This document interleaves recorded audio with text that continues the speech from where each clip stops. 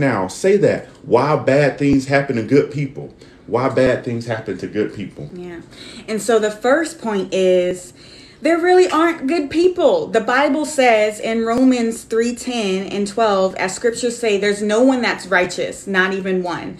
All have turned away from God's ways, and no one is truly seeking him. No one does good, not a single one. Not one person. And in Mark 10:17, it says, no one is good except God. And so we don't deserve good things. Everything we see and everything we receive is by the grace of God. We deserve hell. We deserve destruction. But God's grace says, I want to give you new life. I want to give you peace. I want to give you healing.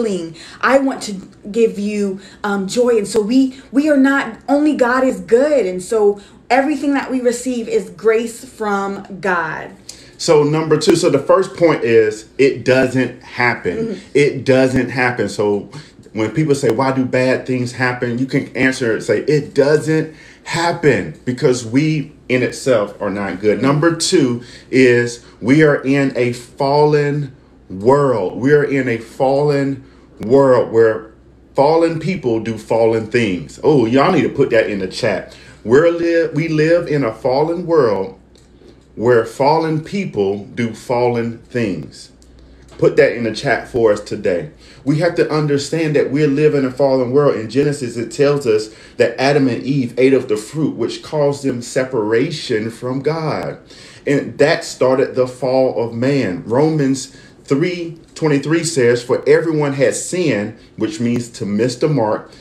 We all fall short of God's glorious standard. We fall short. We live in a fallen world. Yeah, somebody put that in the chat. Thank you. Mm-hmm. Fallen world where fallen people do fallen things. So this fallen world has sickness. It has plagues. It has disease. It even has crazy fires over in the West Coast in California, Oregon, and Washington. It has natural disasters, volcanoes. It's a fallen world. But in all of that, which means that the world is groaning. It wants something. Again, like this chat and share it. We want more people to hear this message. This message is talking about that the earth is groaning for a savior, right? We're falling. Along the world is falling. We're fallen, meaning that we hurt people. We're fallen people. We're fallen people that hurt other people. We sin against our other people, our friends, our family. We have free choice, guys. You have free choice. Sometimes I've lied to my wife. My wife lied to me. Sometimes I hurt my wife. My wife hurt me. It's a fallen nature.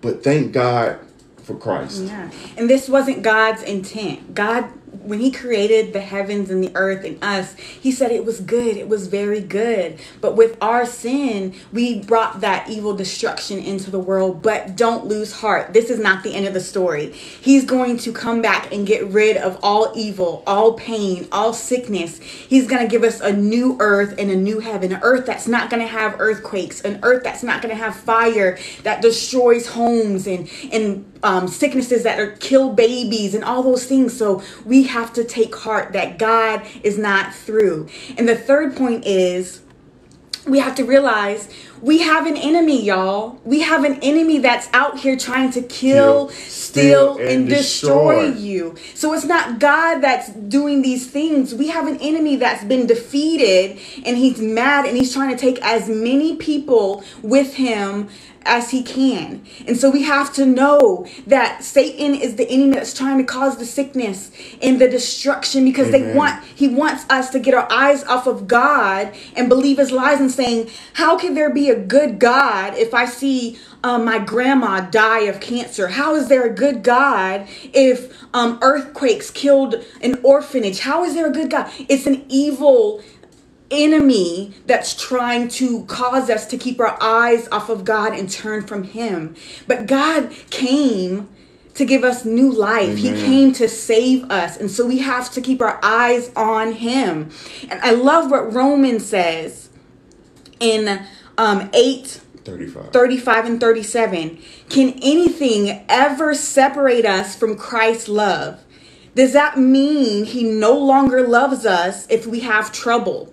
Meaning if the bad things happen to us who are good people, or if there's calamity, or if we're persecuted, or if we're hungry, or if we're naked and don't have a place to live, or if we're in danger, or if there's a fire that destroys our house. Does that mean that we're separated from God's love? Does that mean he no longer loves us? He said, no, despite all these things, overwhelming victory is ours through Christ Jesus. And so just because some bad things happen to us, that does not mean that God does not love us. Does that mean that he is not the God who he says he is? He is in heaven, and we will go through troubles here on this earth, but take heart.